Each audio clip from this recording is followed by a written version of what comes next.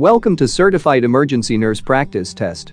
Our topic today is cardiovascular emergencies. Use the link in the description to download the app on the App Store for free practice tests. Number 1. A 60-year-old male with chest pain is brought in by emergency medical services. As he is being evaluated, the rhythm on the right appears on the cardiac monitor. At the same time, the patient loses consciousness and you are unable to feel a pulse. Which of the following is the most appropriate action for this patient? A. Giving epinephrine. B. Giving atropine. C. Defibrillating at 120 to 200 joules. D. Doing synchronized cardioversion.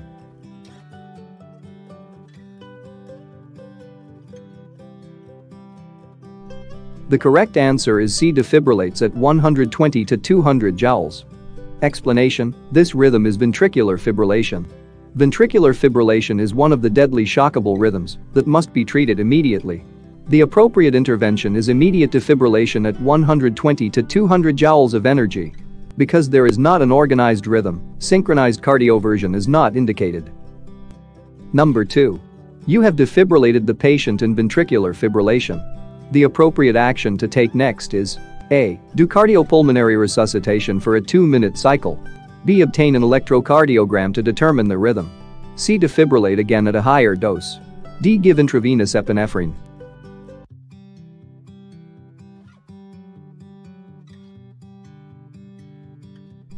The correct answer is A.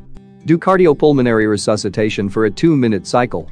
Explanation: the 2010 Advanced Cardiovascular Life Support Guidelines no longer recommend stacked defibrillation.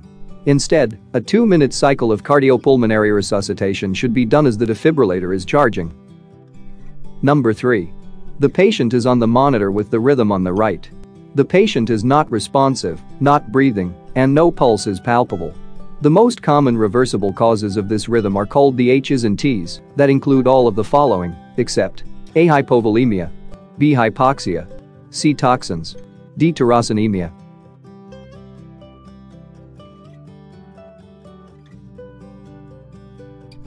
The correct answer is D. Tyrosinemia.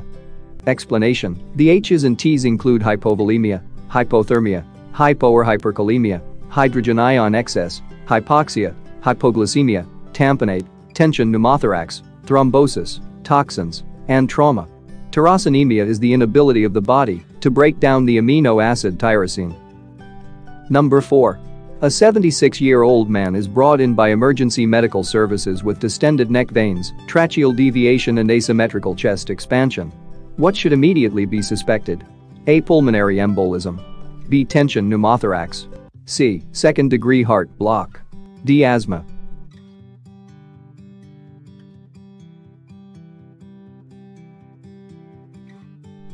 The correct answer is B. Tension pneumothorax.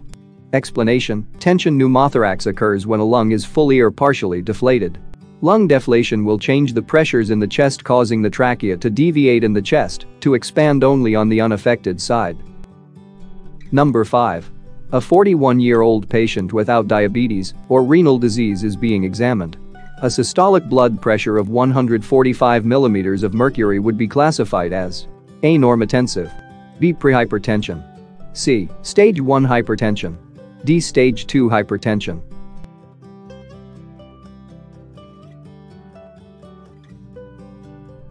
The correct answer is C. Stage 1 hypertension. Explanation: normotensive is a systolic pressure less than 120. Prehypertension is a systolic pressure of 120 to 139. Stage 1 hypertension is a systolic pressure of 140 to 159. Stage 2 hypertension is a systolic pressure greater than 160. Number 6. Which of the following is the most effective treatment for bradycardia, heart block and/or ventricular rhythms? A. Atropine, B. Pacemaker therapy, C. Epinephrine, D. Amiodarone.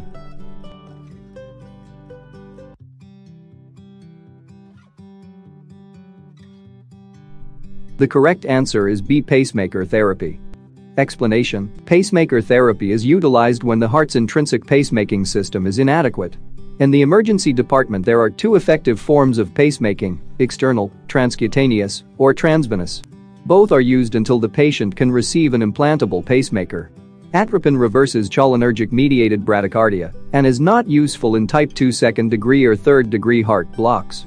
Epinephrine is a positive inotrope used to increase the heart rate, but not the most effective. Amiodarone is for wide complex tachycardia. Number 7. A pediatric patient weighing 10 kilograms is to be cardioverted. What is the correct initial energy level? A. 10 joules. B. 12 joules. C. 20 joules. D. 22 joules.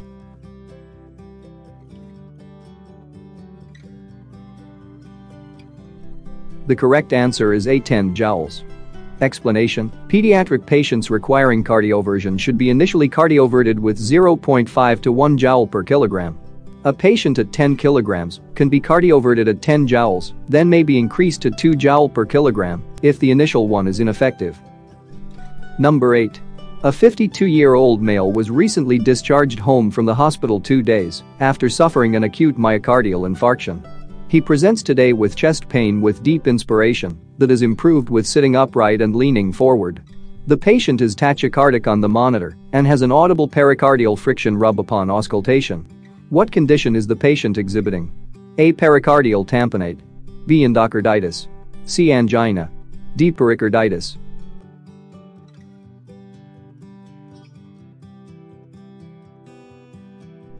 The correct answer is D. Pericarditis. Explanation: pericarditis clinical manifestations include tachycardia and pain that is exacerbated by deep inspiration, coughing, lying in a supine position, but is relieved by leaning forward. A common cause of pericarditis is status post-myocardial infarction, usually occurring 2 to 3 days after a myocardial infarction. Number 9. The left anterior descending artery supplies blood to which part of the heart? A. Septal. B. Posterior. C. Inferior. D. Lateral.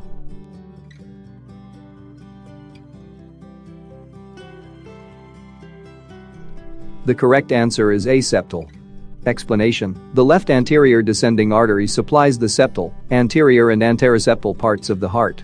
The left coronary artery supplies the lateral, anterolateral, and sometimes the posterior. The right coronary artery supplies the inferior and sometimes posterior.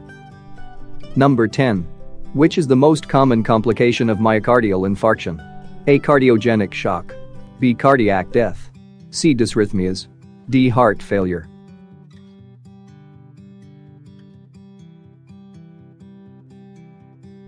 The correct answer is C. Dysrhythmias.